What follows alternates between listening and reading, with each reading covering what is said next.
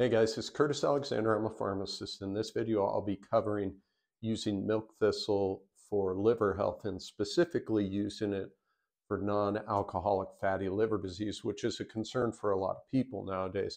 So I want to hop right into it. Now, first of all, when we talk about milk thistle, we're really talking about silymarin, which is kind of the active ingredient, and it makes up roughly 70 to 80% of the milk thistle content that you might be taking in a supplement.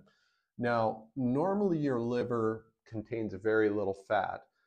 If you were to cut into like a grass-fed cow liver, you're going to see very little fat. Where fat becomes problematic is when we start hitting that 5 to 10% of the total content of the liver starts becoming fatty tissue, we have issues. That's where we start to see some of these problems.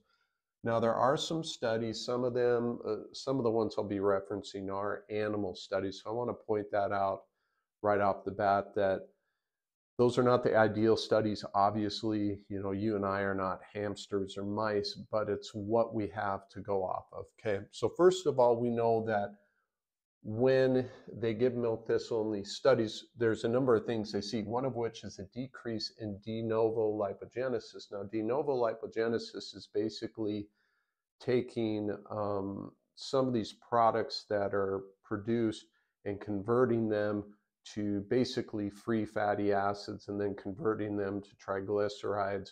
Obviously, we don't want this to occur in the liver. We don't want that fat in the liver. Milk thistle has been shown to decrease that, so that's a good thing. The other thing we see is a decrease in steatosis, or that fatty liver. We also see an improvement in insulin resistance, and we know there's a relationship between diabetes and the fatty liver, as well as obesity and fatty liver, and we know insulin resistance plays a role in both of those things. We also see a decrease in liver inflammation. I'll go into a little more depth in the next point. Okay, so speaking of which, NAD becomes very important. NAD is basically a compound that's involved in a lot of processes in our body, a lot of enzymatic processes, a lot of energy production.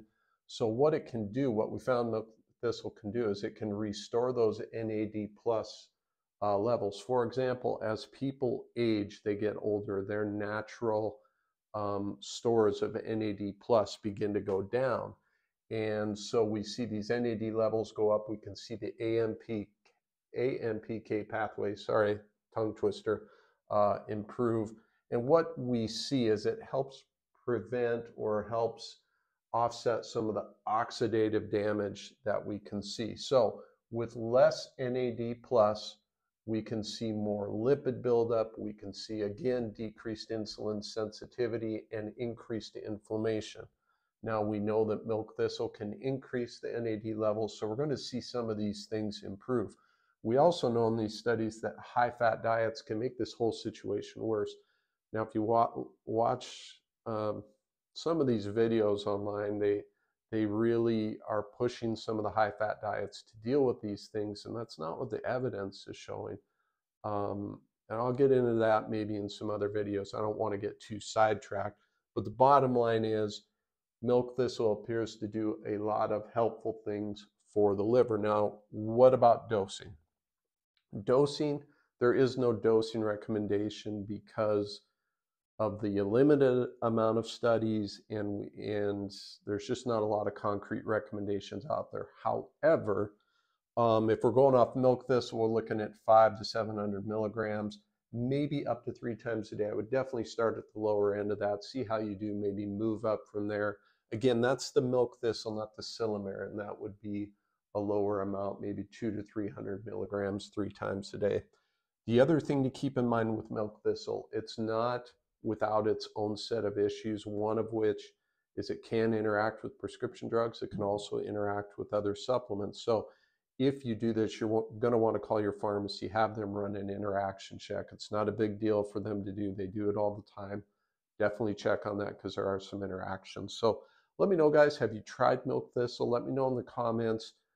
It's really helpful for me. It's very helpful for people that watch the video, and I really like to get your guys' feedback on people who have done this in the real world and their experience with it, as far as helping with the liver, side effects, those sorts of things. So let me know in the comments. Hope the video was helpful, guys. I'll see you in the next one. Thank you.